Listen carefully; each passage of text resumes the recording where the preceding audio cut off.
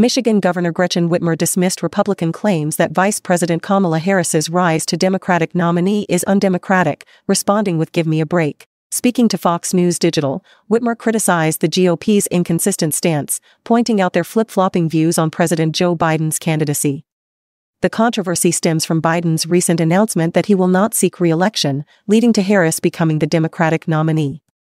Republican figures, including Senator J.D. Vance and Texas Lieutenant Governor Dan Patrick, have labeled this transition a threat to democracy.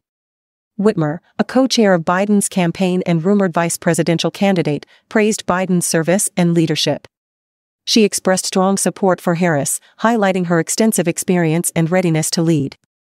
Whitmer's enthusiastic endorsement of Harris comes amidst speculation about her own political future and potential role in Harris's campaign.